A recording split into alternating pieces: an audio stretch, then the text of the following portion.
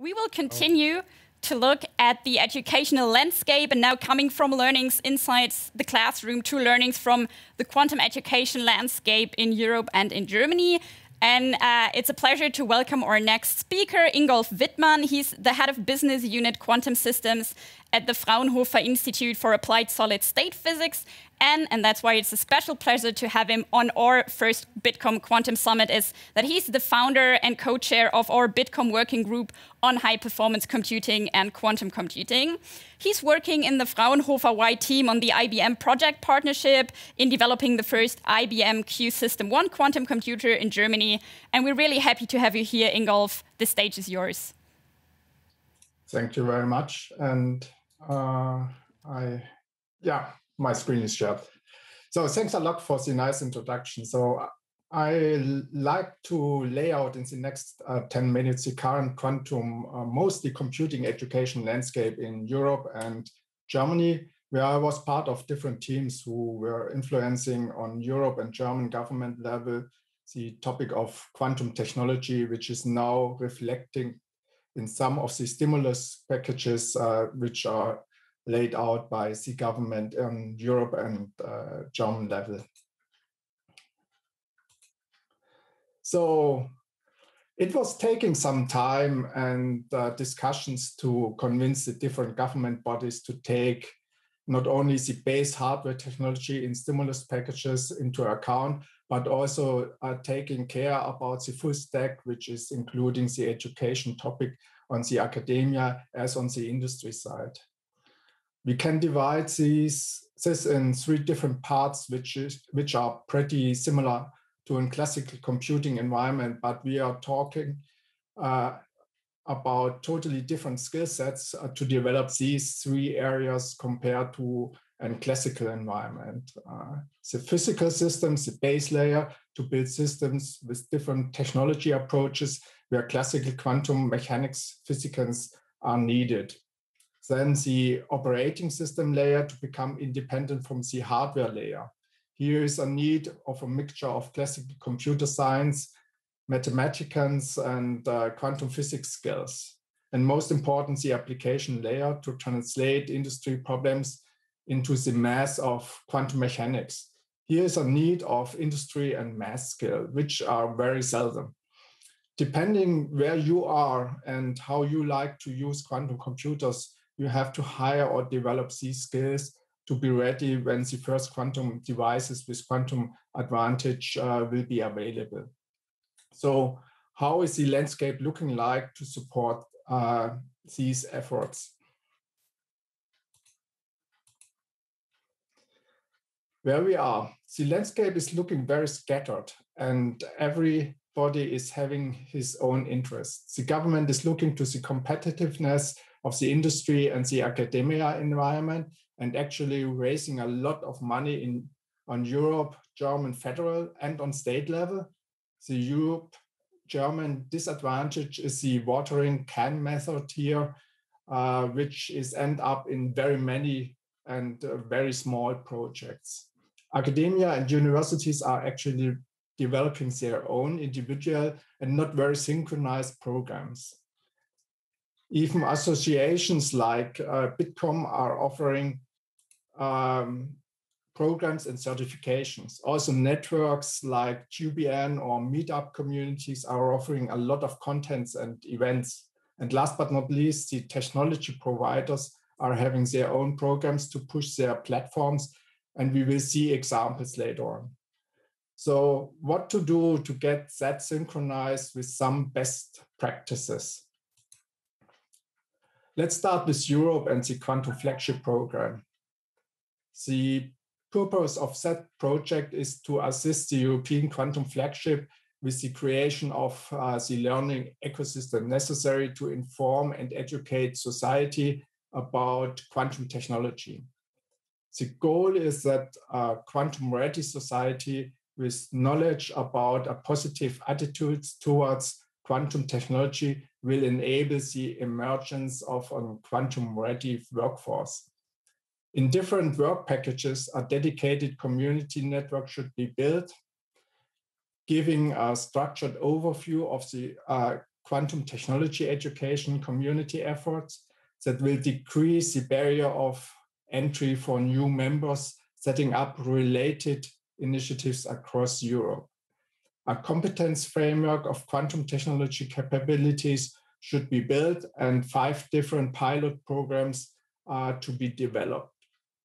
That's the one part. The other part, what the Quantum Flagship Program is doing, and an example for that is the 2020 European Quantum Week, an online multi-modular event that was organized by the European Quantum Flagship Program with the collaboration of the European Commission. In the context of the Berlin Science Week, was that event held. It was covering outreach activities for general public, specialized talks and presentation for the quantum community, as well as European policy making and institutional visions for the future of Europe within the field of quantum technology. Let's move to Germany. The BMBF Future Education Program was launched in April this year with a different approach to have a collaboration between different consortia to provide industry quantum technology enablement. As I was part of the discussion with the different teams, we figured out that competing for money will not help here. Every consortia is addressing a slightly different audience in a different way. And there are even topics which have to be covered by all jointly. First, putting a certification concept in place, which will be accepted by the industry and by all education organizations providing quantum lectures and workshops, which afterwards will be also a foundation for an European-wide certification approach. And second, providing a quantum infrastructure platform for the participants to get hands-on experience with different systems and technology. This was a reason why, under the lead of the Fraunhofer IRF, a separate consortia out of Fraunhofer Institutes and the Jülich Research Center was founded to build a platform with different technology providers like IBM, Rigetti, Quantum Brilliance, Atos, and many more, which can be used by every consortia, but even beyond that. The advantage would be a central contact point and system access management instead of having that negotiated and implemented individually.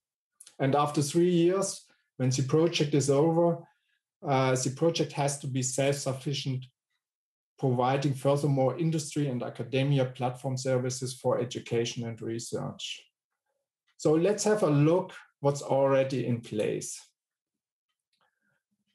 The youngest program which is actually running is the Baden-Württemberg Competence Center of Quantum Computing, which was built to provide the initial funding for the IBM Q System 1 as first physical system outside the US. And to set up 6 different quantum research projects based on industry topics in place. Besides the projects, one important component and guideline of the state of Baden-Württemberg was the involvement of the industry as associated partners, not getting any funding, but going along with the academic project partners. In a first step, the different project consortia were thinking it will be hard to get letter of intent from the industry to get their support for the projects. But we really underestimated the interest of the industry. In a really short time, we got many LOIs back. And when we prepared the proposal for the BMBF Future Education Program, we made the same experience with the potential industry partners. It's looking like that joint quantum development and learning is the interest here. And good example is the education pilot program from Fraunhofer, IRO, and IRF. This education pilot was to skill up people in the quantum computing programming and base math. Was a great experience, but also a challenge. The audience was scattered from the beginners to experts in quantum mechanics. Based on the experience we made in the pilot, we were adjusting the content and layout and will offer on a regular basis to the academic project partners of the competence center, but also to the associated industry partners where a big interest is in it. Another example is the offer from the Bitkom Academy with a quantum education program, including a certification component in second half of 2021 in cooperation with Atos. And here we do have, in the first effort and certification approach in place, which has to be industry-wide accepted. Ingolf, it's very sad and heartbreaking for me to do the interruption while you're presenting our Bitkom offers, but time is running. Nevertheless, thank you very much for giving your quick insights and the deep dive into the German and European education landscape. And for you, if you're interested in learning more about what Fraunhofer does and what our other premium partners, Atos and Fujitsu, do, feel free to check out the partner stage where you will have access to more information and representatives from the companies be available to answer your questions. Thank you very much, Ingolf. Yeah, we saw that training the quantum workforce is quite an important and quite a thrilling topic if we want to stay innovative and if we want to catch up with the quantum revolution. So for the next 40 minutes, we will dive deeper into the topic. We'll talk about successful training and reskilling in the industry, but also in schools. But we will also look at the challenges and hurdles along the way. And it's a pleasure for me to introduce the next moderator to you. It's our own Alexandra Großehold. She's the head of events at Bitkom.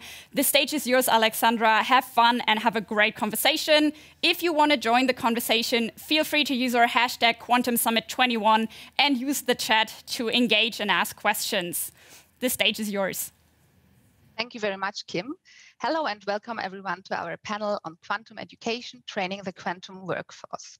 Before we start, I would also like to invite you to participate via the chat with questions, and I will try to take up as many questions as possible. For this discussion, we have invited 5 experts. The first one is Professor Dr. Bettina Just. For many years, she managed projects in life insurance companies and specialized on migration projects of life insurance portfolios. Since 2010, she's a professor of mathematics and computer science at THM University of Applied Science. She teaches quantum computing classes and is the coordinator of the Quantum an HAWN network, which is the platform for members of universities of applied sciences to develop teaching inspired by practical applications. Welcome, Bettina. Our next guest is Professor Dr. Rainer Müller. Rainer Müller is professor for physics education at the Technical University Braunschweig, and he received his PhD in theoretical physics in Constance. He then moved to physics education research for his habilitation on the teaching and learning of quantum physics at LMU Munich. Welcome, Rainer. Next one is Clara Neumeier.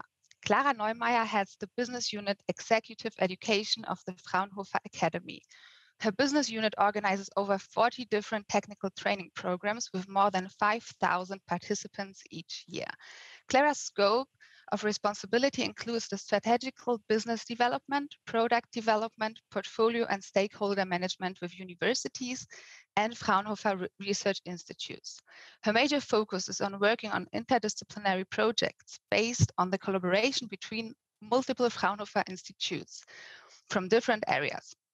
Her team and her are responsible for creating new technology-specific trainings and recently also on the topic of quantum computing. Welcome, Clara.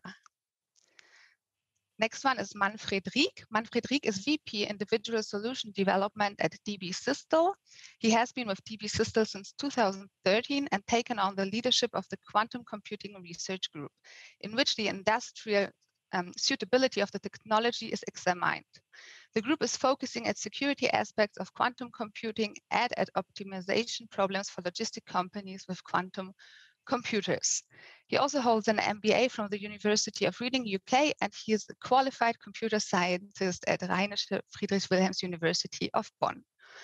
And of course, last but not least, Jan Wender. Jan is a senior expert in the ATOS expert community and the pre-sales organization for the areas of high performance computing and quantum computing. In this context, he has been involved in the large HPC projects of the data centers in Germany for many years. Since 2016, he is deeply engaged with quantum computing as part of the ATOS product and innovation strategy and has given presentations on this topic at numerous conferences. So a warm welcome to every one of you, and thank you very much for being here today. Since the time is limited, let's jump directly into our topic.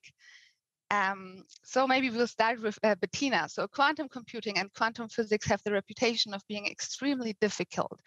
Where or when should quantum education start? Yeah, as early as possible, and it has, of course, it has the problem that that quantum computing involves a lot of different materials: mathematics, computer science, physics, all these three areas. And I think it should start, in fact, with very little children in the elementary school to give them basic of logical thinking and also to be open for new experiences and so on. And it should continue throughout the whole school, I think. Yeah, then Rainer, of course we have to see how to proceed. Yeah, of course. Rainer, how do you see that? And do you know like some principles of good science communication? If we think about teaching already little kids? Yes, I don't believe in little kids actually. That's more the topic of outreach. But I think it should start at high school. And there one must say quantum computing is not that difficult at all. It is maybe easier than the stuff we are already doing at high school. We are caring for atoms and spectral lines and continuous variables. And quantum computing, mathematically, it's 2x2 matrices or 4x4 matrices and so on. So it can be, there has to be some development of curricular concepts that is tackled now, for example, within the European pilot programs. And I'm quite enthusiastic about teaching quantum computing at high school. That will happen. Okay, Bettina, from your experience, what basics do students do to understand quantum technologies? There are a lot of them who are afraid of mathematics because it's in their genes. I don't know, they are afraid of mathematics. And so for the Fachhochschulen, University of Applied Sciences, that's what I'm here in this panel for, is the art is to teach it and using as little as possible prerequisites from physics and from mathematics. Okay, so let's try to build also the bridge between academia and industry a bit. So maybe Clara, can you give us some examples for successful training and education in the industry? Yes, for sure. I mean, in terms of successful trainings, we definitely are in a stage of, or in a really, really early stage. We are just building those trainings up, and we have to find out first what kind of requirements are out there for this technology. Because when I come up from Fraunhofer side, I say this and this and this is important, and maybe everything is on the same level of importance.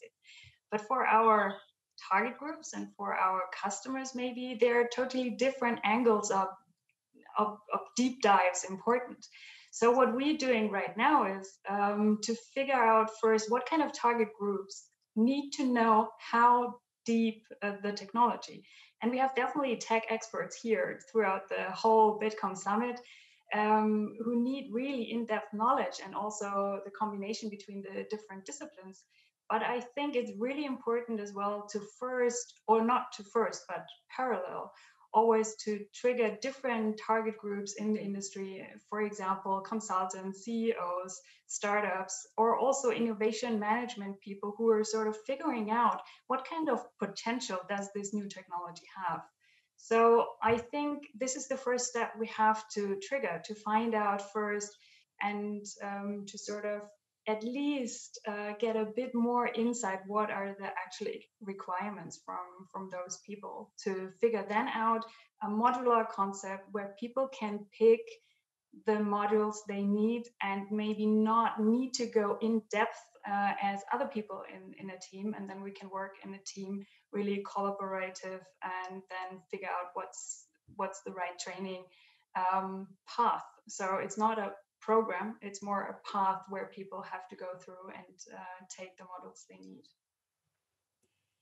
Thank you. So Manfred, maybe you want to add something, and also I would like to ask, what do you think, which like a kind of specialists do we need? So we do not only need like the hardware and the operating systems, but we also need like people, and as Clara also mentioned, founders, CEOs, for example.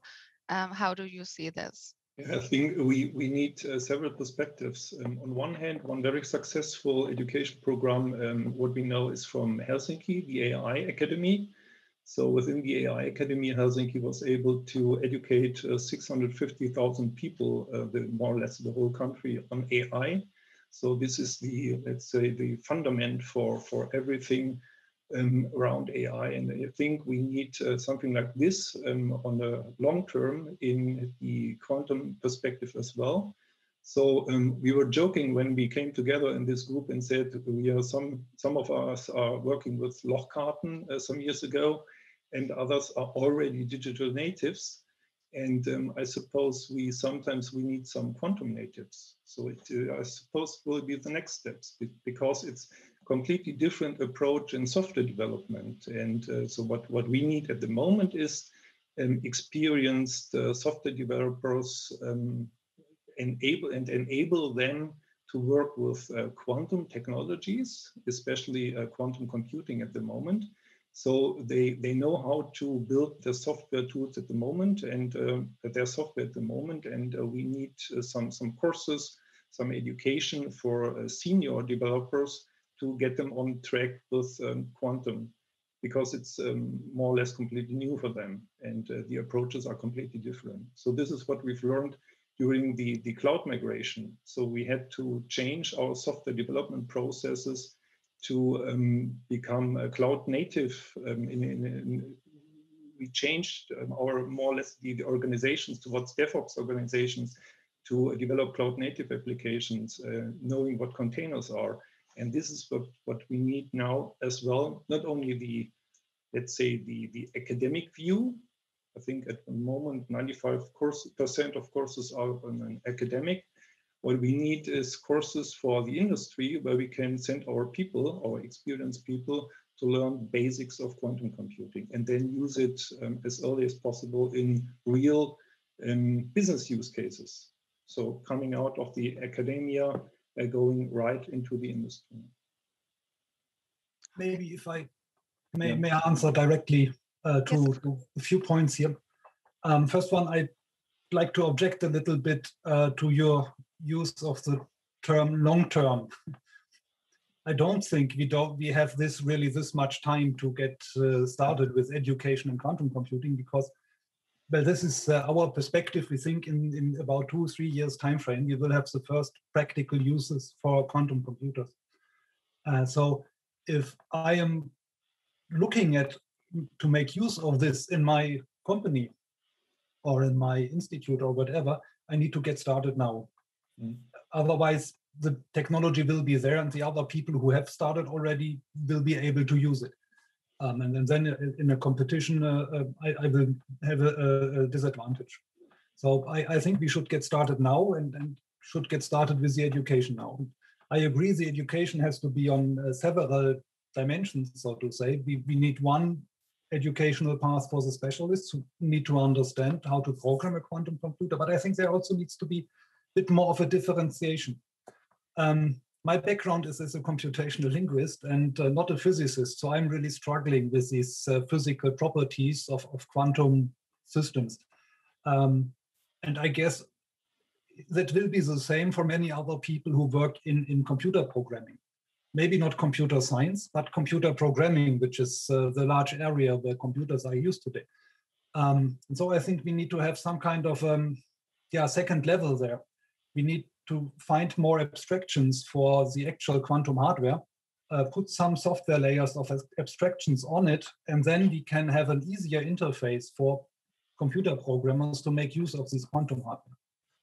So that is the specialist path, but also for kind of the general public, what you said about the AI program from Finland was quite interesting.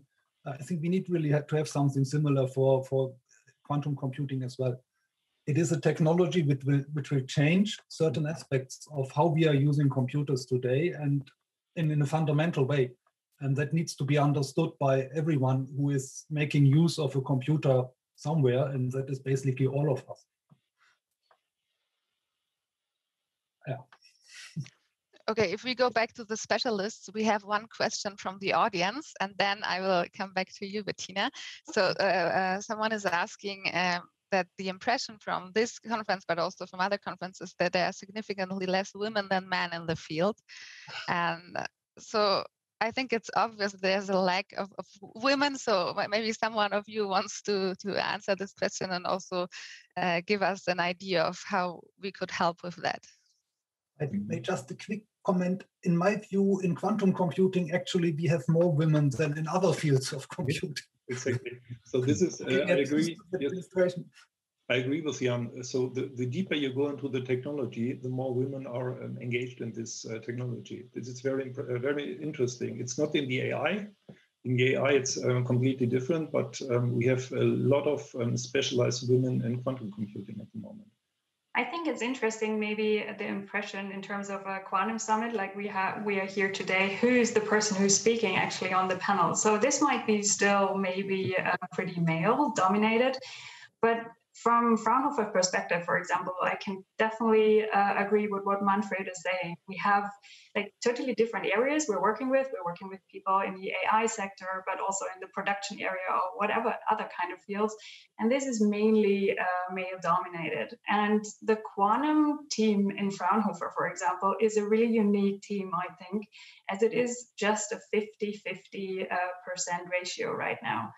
And I think it's the first time, actually, it was in our experience, it's one of the first teams we sort of brought together from totally different kind of fields and from totally different kinds of other backgrounds. Even the gender topic is different. We have a lot of female and male participants in our team, but also from the age difference. We have totally different people coming together on one table.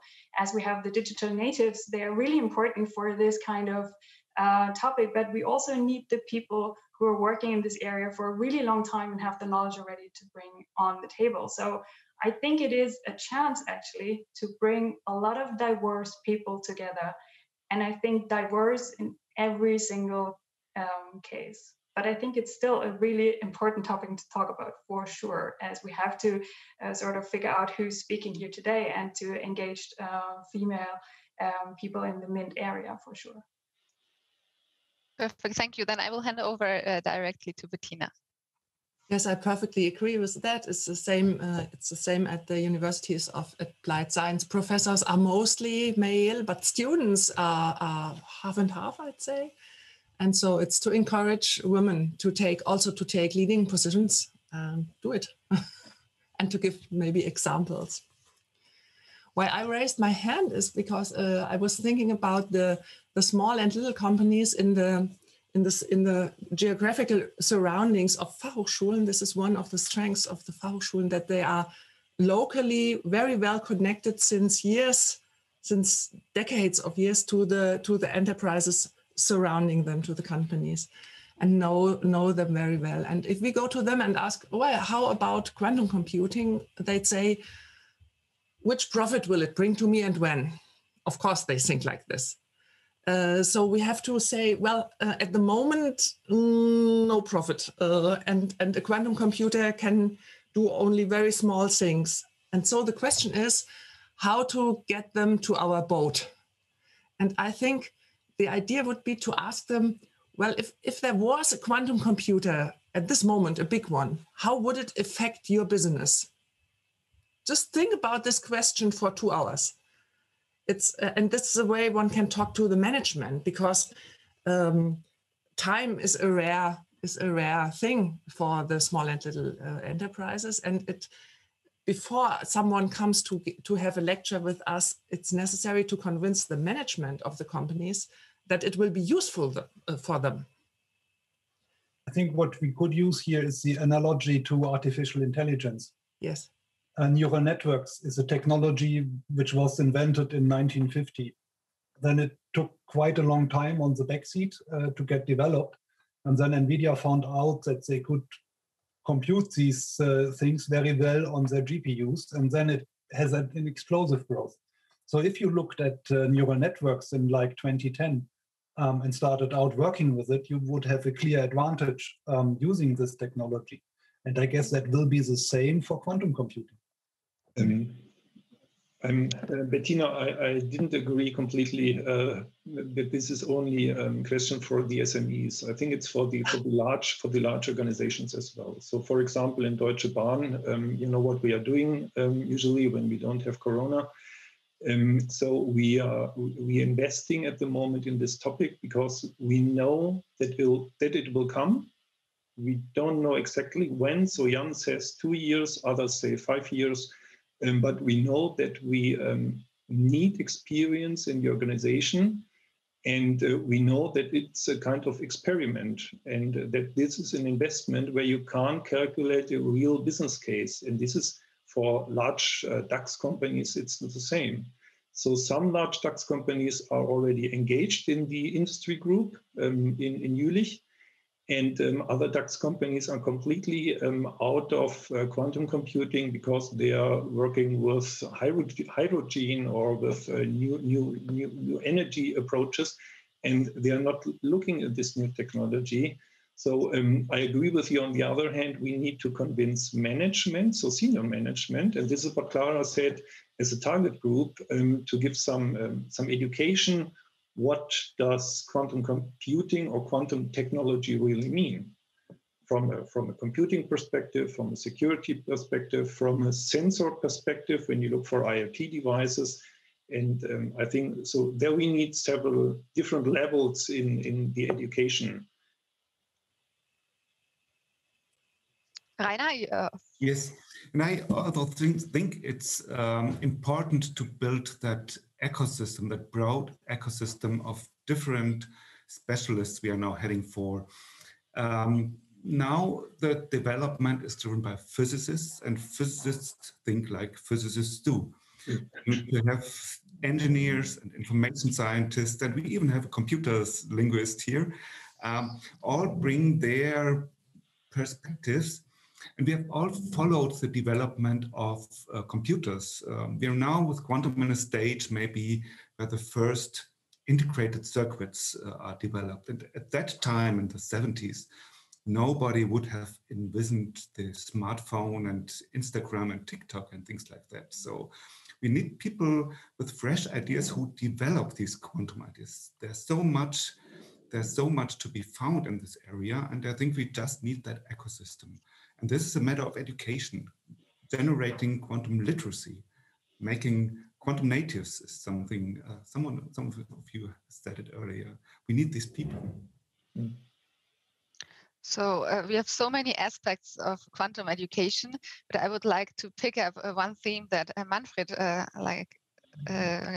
mentioned just in a short sentence, and Corona. So I would like to ask you, in general, what are the biggest structural challenges, and maybe are there chances because of the current situation?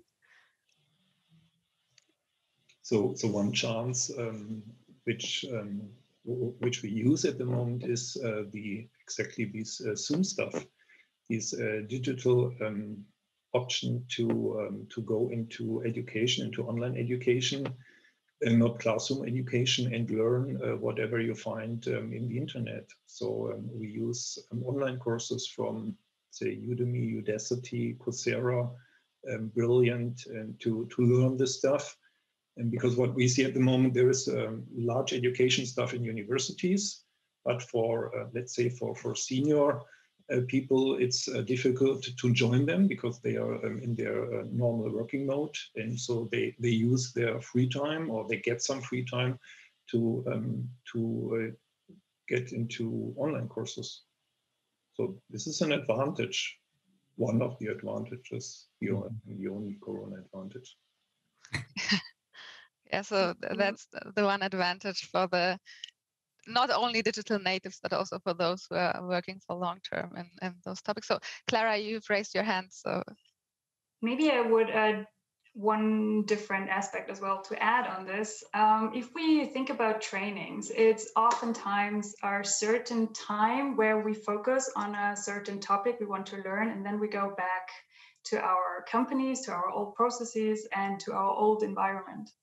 The chances of digital learning and this new way of learning, how we sort of saw it in the last year, gave us the chance to actually be in their processes, in their life, to actually bring the education programs to them in their environment. We even sort of think, what kind of tools are our customers using? So we bring our trainings in their tools, so we can actually be there for them in a different kind of way. So we think of application, how we can actually apply this whole knowledge to the people on their working desk and stuff like that. I see a chance which makes it different now to think more in a learning journey. So to come back and to sort of consult them for a longer time, or to connect in different times throughout the learning process. And it's not cut after maybe a 2-day training course. So you see, in terms of application, to apply the knowledge, what people learn, a huge potential for the future, and especially if you sort of try to find your knowledge you actually need, because sometimes you're coming for training for a 1-week training, and actually not the whole 5-day training is made for you or for your course. So you can make it more modular, more flexible, and more bringing it more to the people themselves and their problems actually. Rainer, you wanted to add something? I think that, yes. It's quite amazing what you now see, for example, on the European scale. Within the Quantum Flagship, in the education part, we have created working groups and pilots. And education always was a very national affair, because it occurs in the national language, and it's not so much connected within Europe. But the new possibility of having quick exchanges via video conferences, which just emerged right during the last year, has brought a great exchange within Europe with it. And that's a very good development that we can make use of now. Perfect. And Bettina, I would like to ask you, what do you think are the biggest conceptual challenges? Also, Clara mentioned in a little bit. So in education and training, what has to be considered to make a bigger approach to students? Yeah, Clara said the word modularity, and I think this is the core concept, to see who needs what, and to tailor things to small units which are self-contained to a little, which are self-contained and which are small and can be put together to give a personalized training to somebody who needs it. And the needs are completely different. We have good experiences with enterprises in the field of quantum sensorics. But here, I think there are material specialists and physicists are working together, and they are closely together from where they come, from their education. Now we are going, at least to me it seems, we are now going in Germany really the step from the physical quantum bit to the logical quantum bit, which means we go the step from physics to computer science. And the challenge is to see who needs what. I think computer science, who wants to applicate quantum computing in computer science, does not need the complete physics. But the question is, what does this person need? And this is a challenge to design these modules. Yeah, that's very interesting and a big challenge. So within the last 6 months, Germany and the European Union have set up programs like Future Education and QT Edu. Mm-hmm. And what do you think? So who wants first? Is this the right way, the right approach, or should we take another direction? I mean, I can start in terms of, first of all, I really appreciated that the BMBF saw the potential in how important it is to educate people, to understand what those people who are already experts in are talking about. You know, we have to broaden the understanding in that. So I appreciate that they spend money and they got out this call so early as well. It's untypical, I would say, for us as a research organization. A lot of time we have a lot more research time beforehand, and then afterwards we're thinking about how can we educate people in this area. So I appreciate the timing that it came quite early for German tradition. What I maybe should add, what I think is good or could be even more better, is to, instead of creating a competition between people who are applying for this topic, to encourage, and this was said in the Bitkom Summit a lot of times, to encourage people in getting to know each other and work together closer. I definitely appreciate the encouragement and engagement, for example, from Rainer, who sort of tried to put those people together to talk to each other. And this is something what we need to do more often, to collaborate and talk to each other, to find out what is the right thing and how we can adjust it. The area is huge. The people are so diverse. The context where we are coming from is so different. Everything is important if we bring it together and if we can combine such a community.